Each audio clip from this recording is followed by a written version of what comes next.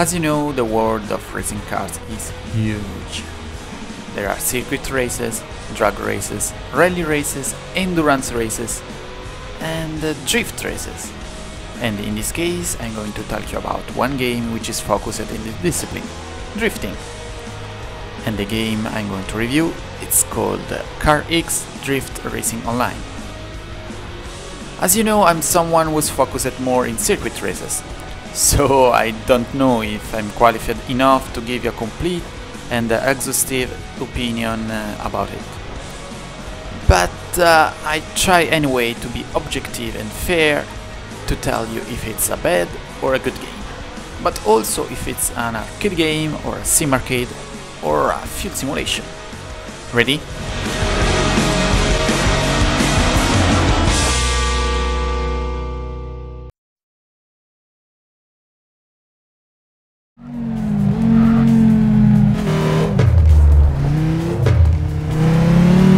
To evaluate the tires model, I have to drive the car normally and observe its reaction to see if we are in front of an arcade game or if it wants to offer us some simulation. Well, I'll stop your hopes here. If we watch just the tires model, we are in front of an arcade game. When you drive the car normally in time attack mode, unless you explicitly want to drift, the car feels stable and you need very few steering correction to keep the control of the car.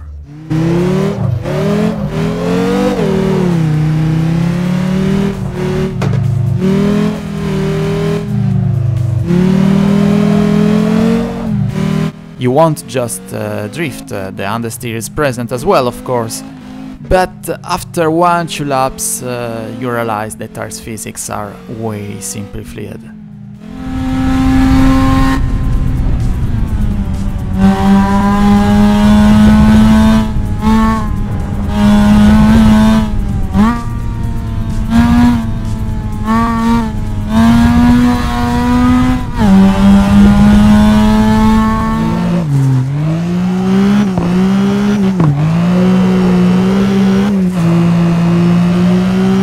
But if you start drifting, this game gives the best of it.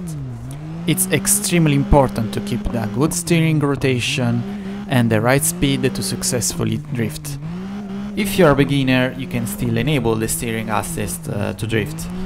But with all assists disabled, it isn't easy to control the car while sliding.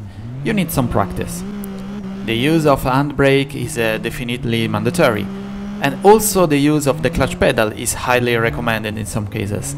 For example, when you want to wake up the engine if it goes to low RPM, or if you want to lock the rear wheels before a corner while dive shifting. Tires temperature is absent, and I think the tire temperature is a very important element to drift. But tires pressure is present, and it has a decent influence on the grip. Tires deformation is present as well.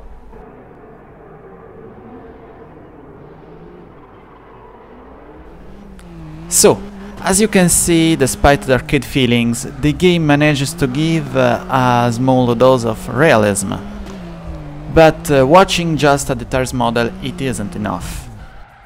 We have to see the next elements to classify this game as arcade or sim arcade.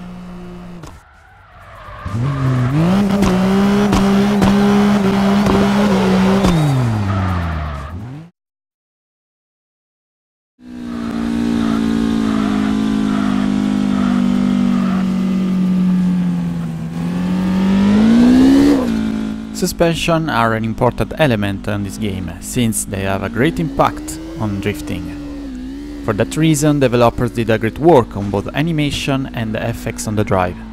The weight transfer is well reproduced, and also the bumps are well absorbed with soft suspensions.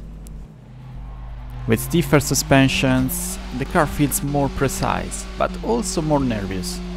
So, CarX Drift Racing Online passed the suspension test.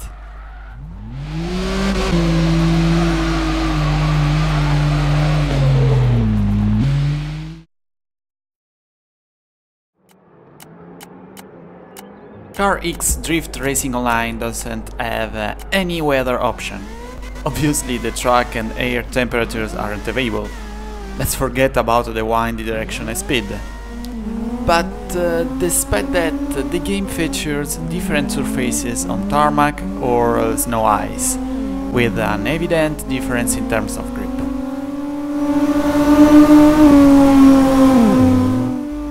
Gravity system is okay.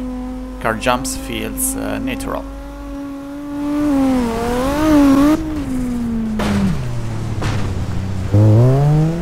Force feedback is quite approximate.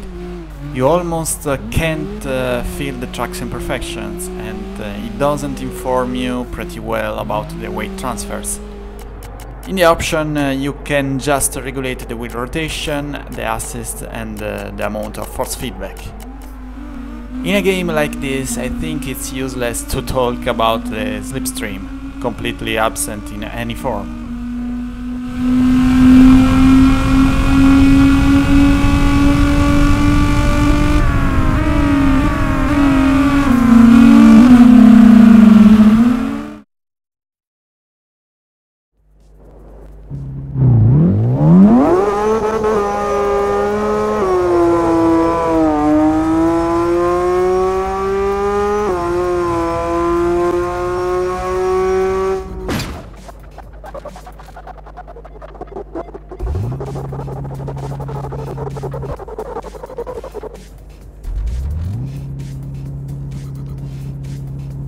Car damages? No thanks.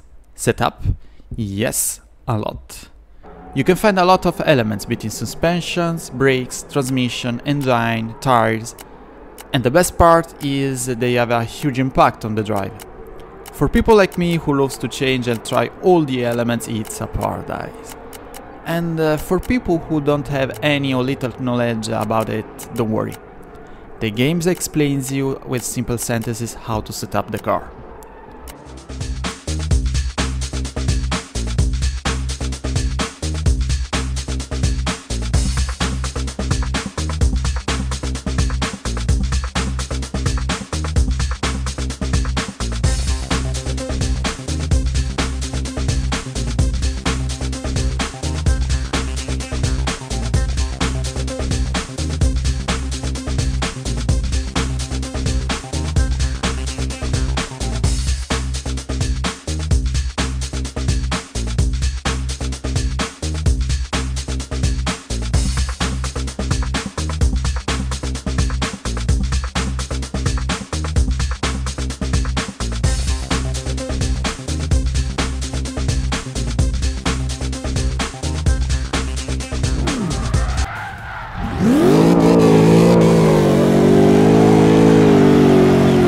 Cars are well differentiated in terms of weight and drivetrain. You can really feel the difference between an all-wheel drive and a rear-wheel drive. In fact, drifting with an all-wheel drive is way harder.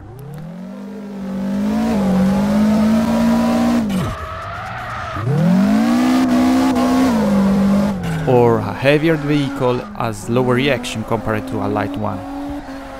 Talking about aerodynamics, it's quite hard to evaluate this element since I can't set up the downforce and the game doesn't feature the slipstream and wind, so I assume it isn't present. Same for brake and engine temperature, very important elements in drifting, but mysteriously they aren't there.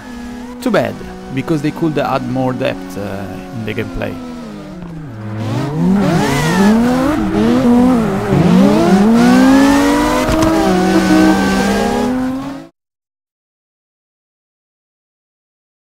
Car Air mode unlocks trucks and cars, which you have to buy with in-game credits.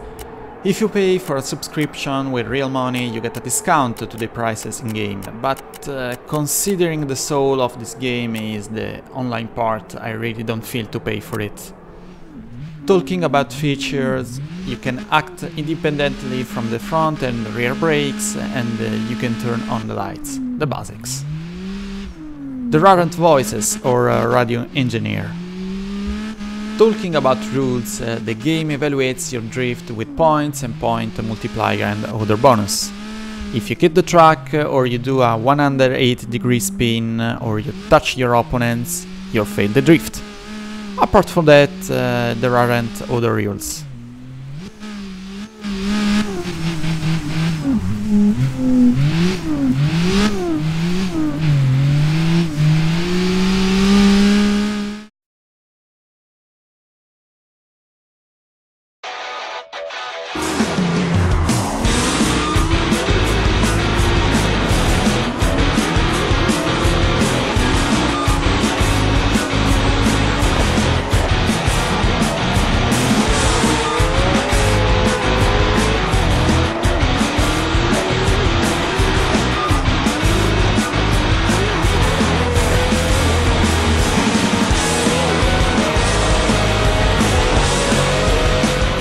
CarX Racing Drift Online gives you both arcade and simulation elements.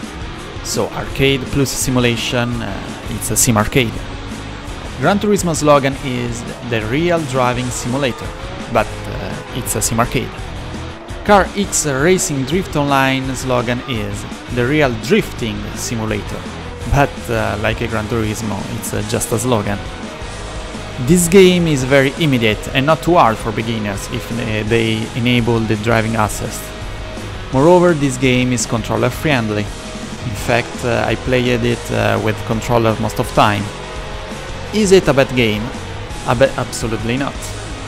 Is it a good game? Yes, but only if you play it online. Obviously, you can play it offline in single player, especially to unlock money, cars and trucks. But after 10 hours it could start being boring and repetitive. So when you buy it, I suggest you to play it online.